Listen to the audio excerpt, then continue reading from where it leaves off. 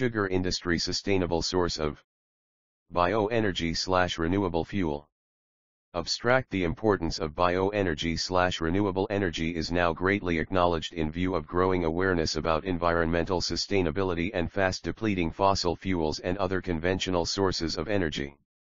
Sugar factories processing sugarcane can be a potential source of bioenergy, producing electricity using bagasse and cane trash, bio-ethanol through use of molasses, juice, or bagasse, and production of biogas, compressed biomethane or bio-CNG utilizing filter cake/press mud as raw material. Out of these routes, potential of production of bioenergy through use of filter cake/press mud has still not harnessed. To mitigate the energy crisis, conserve natural resources and address environmental issues, there is need for focusing on issue through a holistic approach.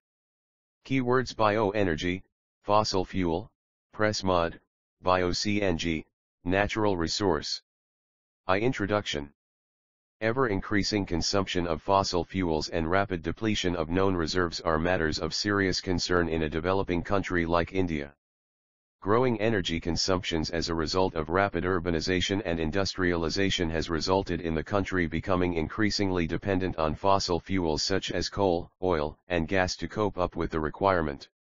Rising prices of oil and gas and potential shortages in future lead to concerns about the security of energy supply needed to sustain our economic growth.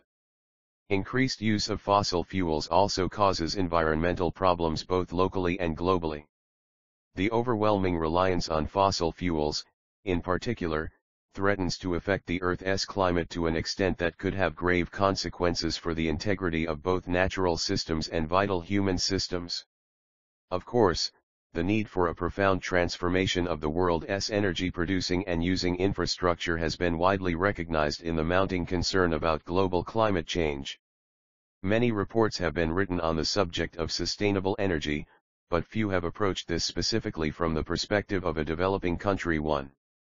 In nations where a significant portion of the population still lacks access to basic energy services, the worry about long-term environmental sustainability is often overshadowed by more immediate concerns about energy access and affordability.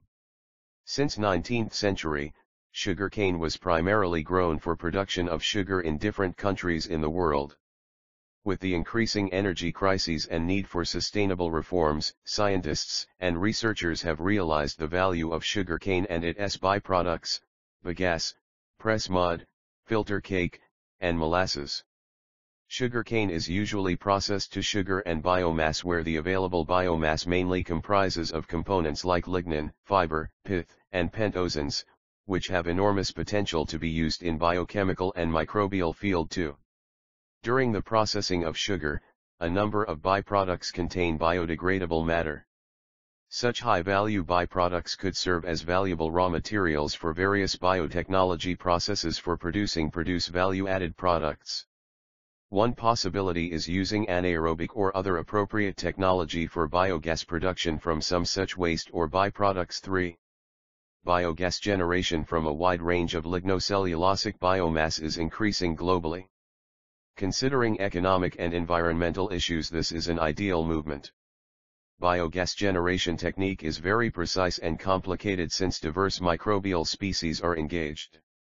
Anaerobic digestion is considered as an innovative process, which offers the opportunity to utilize wastes as an energy source and meet the demand for a feasible alternative to biofuels production. Biogas production from sugarcane industry solid waste by anaerobic digestion method coupled with pre-treatment process and mixing with other raw materials has huge potential for energy generation. 4. Press mud, PM, or filter cake is a byproduct of sugarcane juice filtration process. In general, 100 tons of sugarcane crush generates 3.0 to 3.5 tons, 3.0 to 3.5% of total cane weight, of press mud or filter cake. The composition of press mud depends on agroclimatic zone, cane variety, milling process, and methods of clarification, etc. Sugarcane industries from all over the world produces large amounts of press mud every year, and the disposal of this byproduct is a matter of concern. In general, press mud is being dumped as garbage in open fields or sold/given to farmers to use as fertilizer, although in some of the cases it is being used for biocomposting with spent wash obtained from the molasses-based distilleries. However, this disposal method poses some environmental challenges such as air pollution due to odor, surface and groundwater pollution and overall pollution of the environment. Recently, much attention has been focused on better use of press mud, and the government of India has launched a SADAT scheme for procurement of bio-CNG / compressed biogas produced from press mud from sugar industries at good prices. Indian sugar industry, while crushing around 300 million tons of sugarcane and producing about 10 million tons of press mud annually, can offer compressed biomethane / bio-CNG to the extent of 0.4 million metric tons. 2. Energy consumption in India. Over the past decades, energy demand has steadily increased across all sectors, including agriculture, industry, commercial and residential, and is expected to continue to grow. Nonetheless, India's per capita energy consumption stands at 30% of the world's average, 0.44 tons of oil equivalent TO per capita versus the global average of 1.29 TO and the International Energy Agency IEA average of 2.9. India was the third largest energy consumer in the world after China and the United States in 2018. According to the BP Statistical Review of 2019, its need for energy supply continues to climb as a result of the country's dynamic economic growth, population growth, and modernization over the past several years. Primary energy consumption in India has nearly tripled between 1990 and 2018, reaching an estimated 916 million tons of oil equivalent. Coal continued to supply most, 58%, of India's total energy consumption in 2018, followed by petroleum and other liquids, 26%, and traditional biomass and waste, 20%. Figure 1. Other renewable fuel sources make up a small portion of primary energy consumption, although the capacity potential is significant for several of these resources, such as solar, wind, and hydroelectricity. 6. India's total petroleum and other liquids production has hovered at about 1 million barrels/day since 2010. India was the third largest consumer of crude oil and petroleum products after the United States and China in 2019. India's crude oil imports reached 4.4 million b/d in 2019. The gap between India's oil demand and supply is widening. Demand for crude oil in 2019 reached 4.9 million b/d, compared to less than or around 1 million b/d of total domestic liquids production. Figure 2, 6. The economic slowdown and heavy monsoon season eased the pace of India's oil demand growth, which grew 2% in 2019 compared to the 2018 level. However, due to outbreak of pandemic, COVID-19, the lockdowns and other restrictions have affected the demand of petroleum products, which is to be looked into. As regards India's crude oil imports, Figure 3 gives an overview of the same, indicating that about 60% of the imports are from Middle East, followed by almost equal quantities from Western Hemisphere and Africa. 7. Another important fuel which is being used for production of thermal power has remained coal. In 2018, India's coal consumption increased to an estimated 1,037 million short tons, up 3% from 2017, Figure 4. India's coal consumption, the second largest in the world behind China, is driven by the power sector, which makes up about 2/3 of consumption, iron and steel industries, and cement production. India continues to experience supply shortages and systemic problems with its mining industry. Many coal deposits are located in areas that have environmental challenges or involve potential dislocation of people. Because coal output cannot keep pace with demand, particularly from the power sector, India has met more of its coal needs with imports than domestic production. In 2019, India purchased 275 million short tons of coal from overseas, making it the second largest coal importer after China. Coal imports grew by 10% from 2018 levels and have been increasing since 2016. Indonesia was the largest source of coal imports to India in 2019, accounting for 49% of total coal imports. Other major sources are Australia, 20%, and South Africa, 16%. Figure 5 presents an overview of India's coal imports from many countries. 7. 3. Biomass energy in India and its potential. Indian climatic conditions offer an ideal environment for biomass production and utilization. Bioenergy has remained critical to India's energy mix. The current potential of surplus agro and forest residues to energy is estimated at 16,881 MW, along with an additional waste-to-energy potential of 2,700 MW. In context of the Indian sugar industry, with the setting up of new sugar mills and the modernization of existing ones, the potential of bagasse cogeneration is estimated at 10,000 MW. With the consideration of cane trash, binding material and high-pressure and high-temperature power generation cycles, the same is estimated to be plus 15,000 MW. India encourages ethanol as a fuel for automobiles, and regulations provide for the mandatory blending of 10% of ethanol with petrol, to be increased to 20% by 2030. The government has been encouraging ethanol production through various 1G and 2G routes.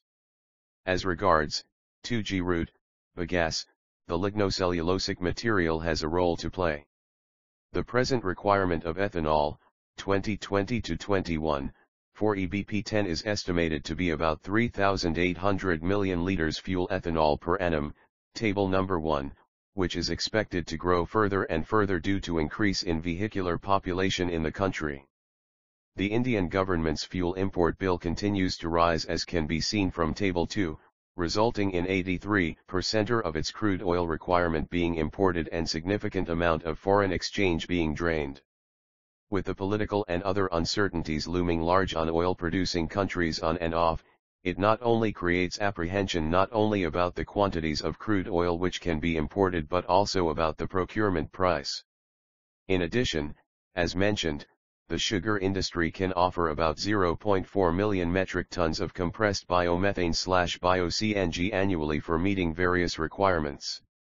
The promotional policies in vogue are: besides the central financial assistance, fiscal incentives such as concessional import duty, excise duty, tax holiday for 10 years etc., are available for biomass power projects. The benefit of concessional custom duty and excise duty exemption on equipment is also available. In addition, state electricity regulatory commissions have determined preferential tariffs and renewable purchase standards, RPs.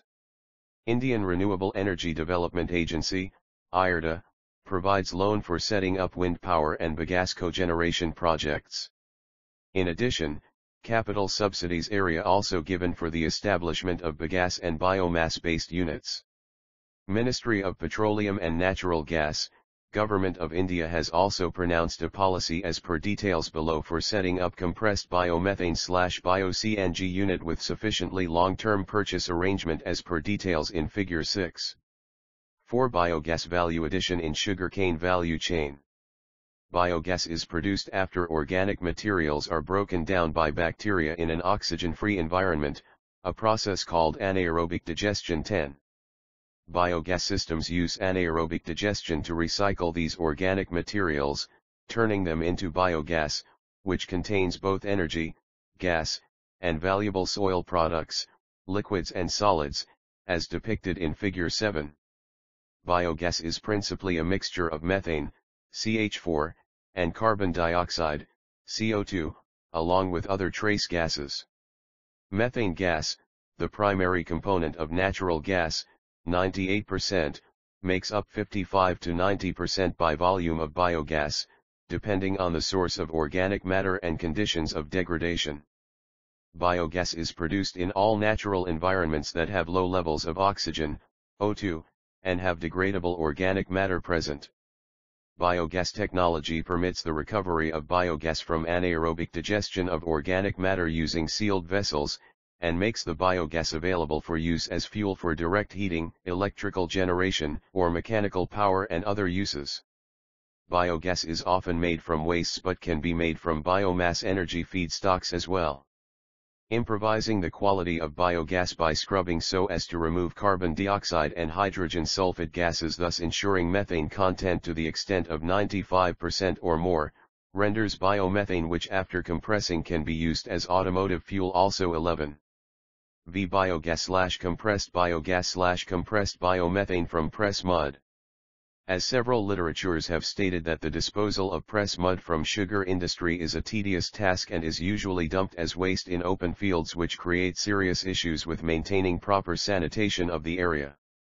Some sugar industries utilize it by converting it into compost.